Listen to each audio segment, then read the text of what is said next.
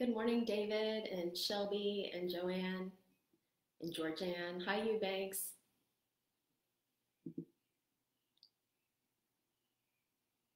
Hi, Becky.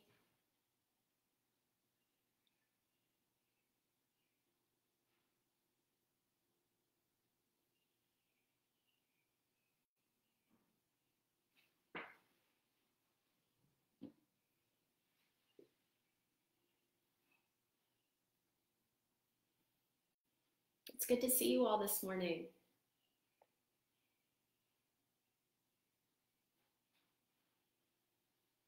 The windows are open and I can hear the birds chirping, but I'm not sure that it's going to be too much of an interruption for you all.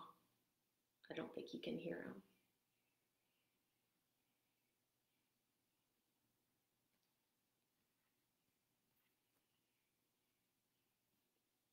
I miss you all too.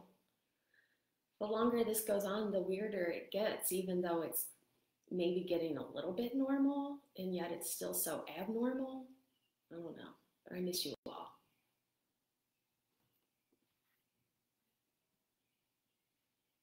Hi, Dad.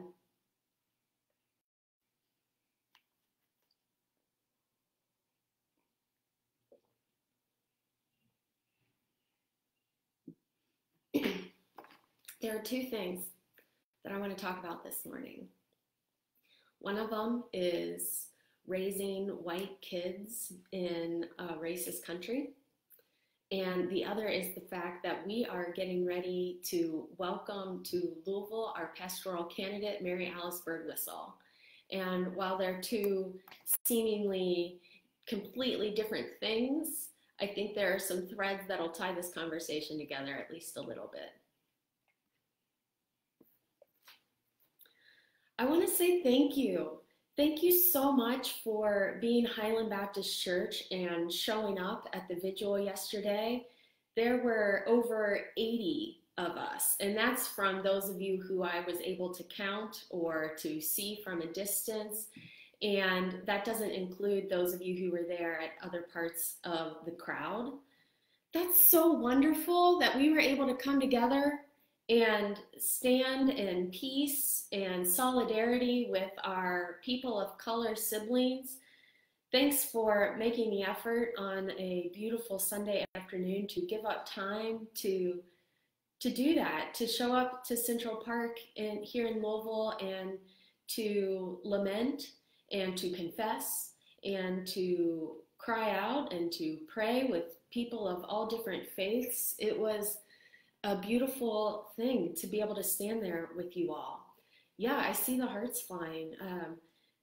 Thanks for being there. Thanks for being Highland Baptist Church and for the ways that we are willing to step into these tough conversations and live in the tension of our privilege and our predominant whiteness, and the ways that we are able to say no justice, no peace yesterday through prayer and silence and, like I said, confession.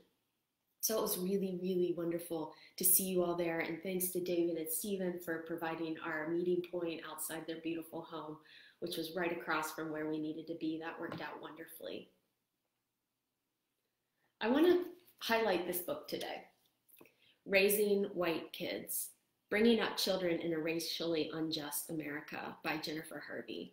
She is a white woman, and she did her PhD at Union Seminary in New York City under James Cone, who, if you know him, is was a prophet and a professor and a public intellectual who wrote prolifically.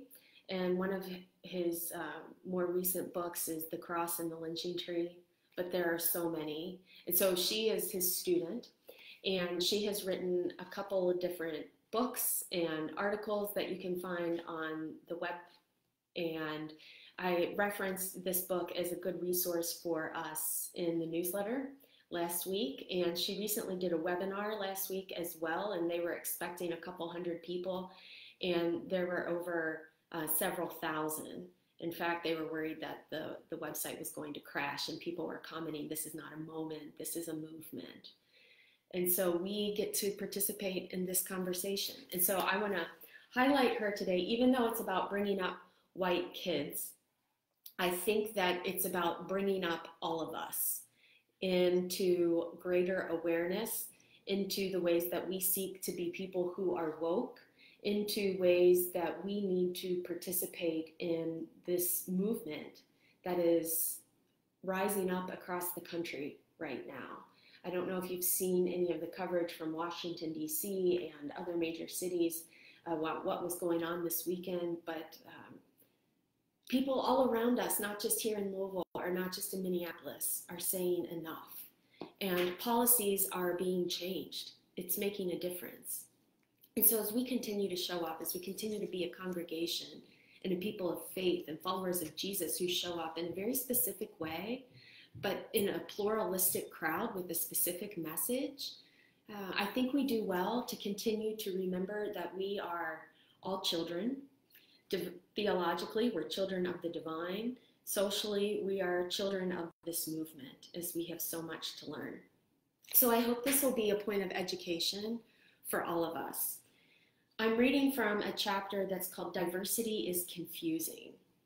And she's making the point that how do we differentiate between white and racist on an individual level and then on a systemic level. And so here's what she has to say about teaching our kids how this can be so confusing. One strategy, a strategy for addressing this conversation, emerges from understanding the precise reasons diversity is so confusing. For example, when we talk about something like Black history and culture, a significant dimension of what we are talking about is the resistance, creativity, and agency of African American people who have lived in response to the domination of white racial hierarchy.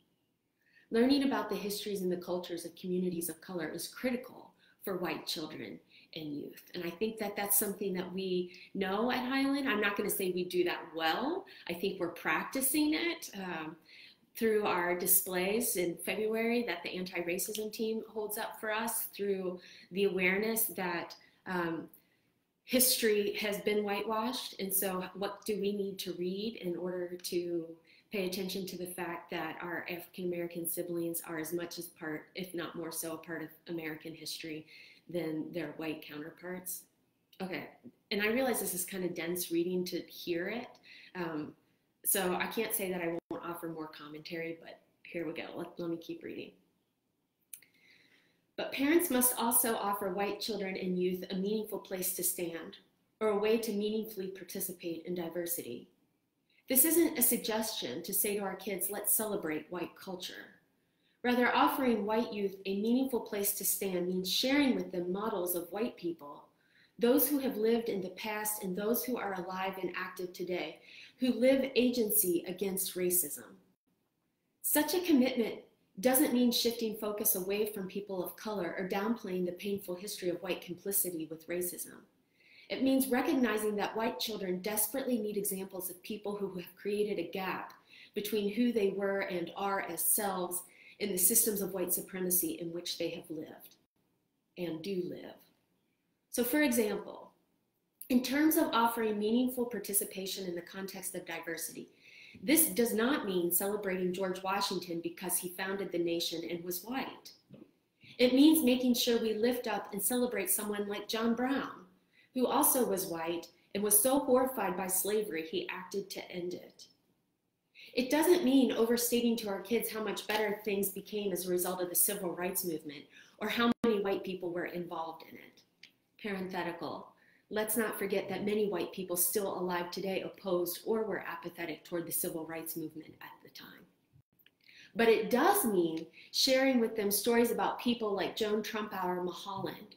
She was a young white woman from Virginia, so active in protesting segregation as part of the Black-led organizing, notably during the Freedom Rides in 1961, that she was arrested, and you can still find her mugshot online. Her family disowned her. It doesn't mean that when we teach our children about the reality of police violence against African American communities, we make sure to tell them that most white police officers are good. It does mean sharing images with them of white people who are so horrified by police violence against Black people that they show up to protest with and in support of Black communities as they challenge this violence. And as there were many police officers at the vigil yesterday, not on duty, but standing with the people to participate in this cry of lament and in these prayers for hope, we can see the difference between an individual critique of our police systems versus the systemic one. And that's such an important distinction, to say that not all police officers are evil, but that we're saying the system as a whole is racist and needs to be counteracted and can practice evil. Okay, so Jennifer Harvey goes on, I'm almost finished. I can't say enough that the teaching here is not that there is a strong justice commitment in white culture. There isn't. This would be a false teaching. And frankly, there is no abstract or easy answer to the diversity problem for white kids. In fact, a core hope behind this book is that by differently raising white kids today, we contribute to creating a future in which this real problem of white identity is less difficult because models of anti-racist white commitment become so much more increased and white supremacy's power decreased. Here's the point. The point is that we need to practice taking some postures we discussed before in the book, those that make us fellow pilgrims with our children. And then we need to find routes to invite them to see and to create concrete ways, places, and activities through which we disallow being white from determining our behavior or our allegiances. We need to help them experience in their own bodies that being white doesn't have to only or primarily mean complicity with racist structures.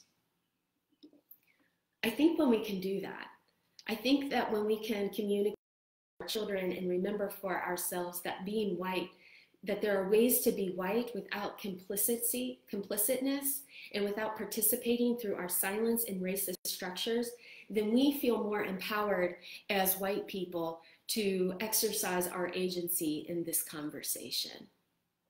It's still scary, and diversity is still confusing because on one hand, we want to show up and we want to use our voice, but we're so used to centering ourselves in the conversation that we know we need to be careful about that.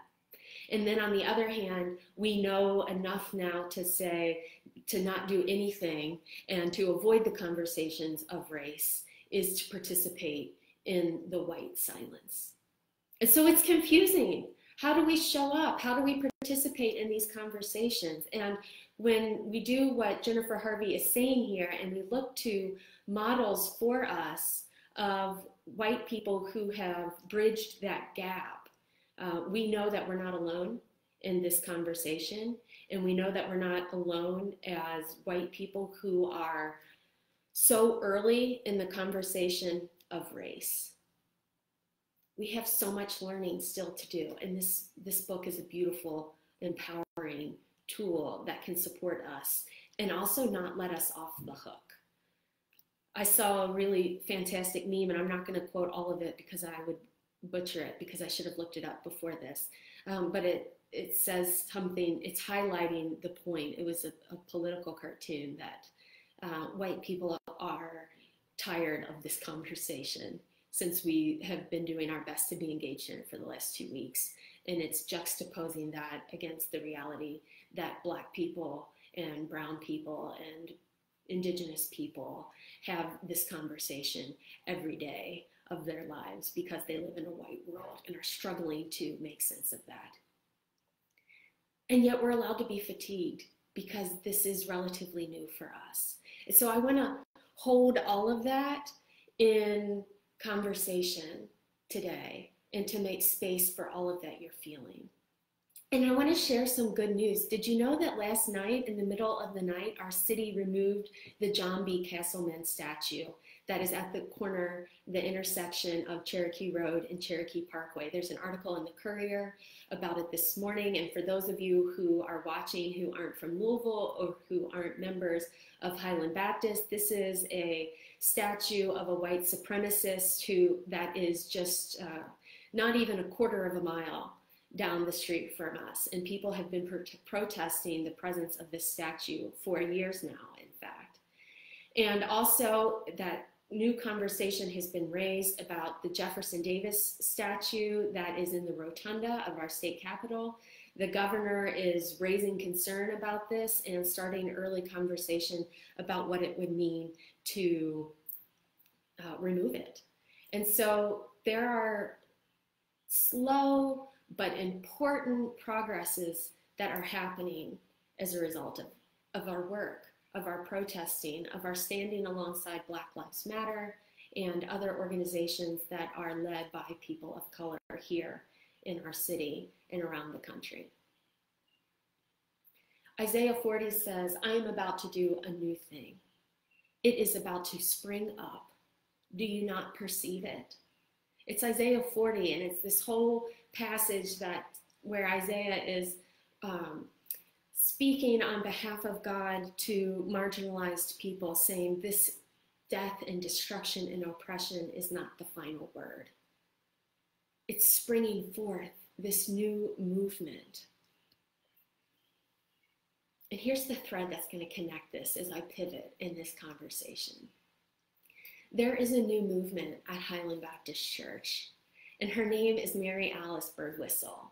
And you have been introduced to her online and from our search committee through videos and Facebook. I hope that you are exercising our ability of contemporary technology so that you can Facebook stalk her and pursue her sermons through her church website and Zoom online. Her last two sermons have been rock star status as she invites her own congregation into these conversations. And I know that she is Facebook stalking us in all of the beautiful ways, trying to learn more about who and what we are. And look at all the hearts flying. Isn't this so exciting and amazing? In fact, I saw her log on and watching. I'm not sure if she's still watching now, but Mary Alice, we are already falling in love with you. We can't wait to meet you more fully this weekend. Thank goodness for technology, and that in the midst of this pandemic, we can move forward with fortitude and perseverance and grace and hopefully good hospitality to you as we prepare to consider all that the search committee is bringing to us in celebration of who you are and the gifts and the vision that you have for our congregation and the ways that the Spirit is continuing to inspire and point to the beauty of our coming together. It's a wonderful bit of hope in the midst of the pain of the world. And so we have so much work ahead of us this week, Highland. Continue to pay attention. Continue to show up online so that you can do your due diligence in getting to know Mary Alice. Yes, she is still here. She says hello. Be informed about her qualities as a minister and her giftedness as a unique child of God, and be prayerful about what we need as a congregation in this new day of what's going on in our world, of saying and putting on the marquee unabashedly, but theologically, that Black Lives Matter. This new day of taking ourselves as white people out of the center of the conversation and uplifting minority and marginalized and oppressed voices so that we can be students, so that we can pay attention to the Spirit's work in the world. This new day where God is doing a new thing that springs forth, and it is up to us to perceive it. And so may we assume postures of humility, of being students, and of a deep intrinsic joy that even in the midst of ongoing pain and tragedy and heartache that exists for so many people and so many people groups and so many systems around our country, that we can still claim hope, that we can still claim that joy, and that we can still live together in a way that is authentic and in service to the God that we know and love and serve. It's a gift to be in ministry with you. I feel like a broken record when I say that, and yet I haven't found a new phrase that encapsulates how precious this is, that we are in this work together and that we are getting ready to welcome a new minister to join us in all that God has planned for us. It is a new thing, and it springs forth. I, as one of your ministers, and on behalf of all of my colleagues, hope that you perceive it, for we get to join in it together.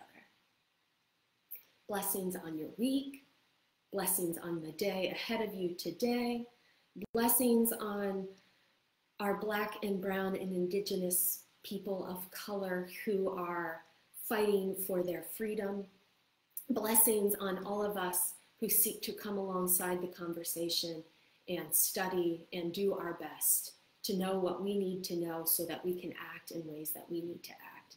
Blessings, so many blessings on all of you. I love you, I miss you, and I look forward to seeing you again, hopefully sooner than later. Thanks for being with me today.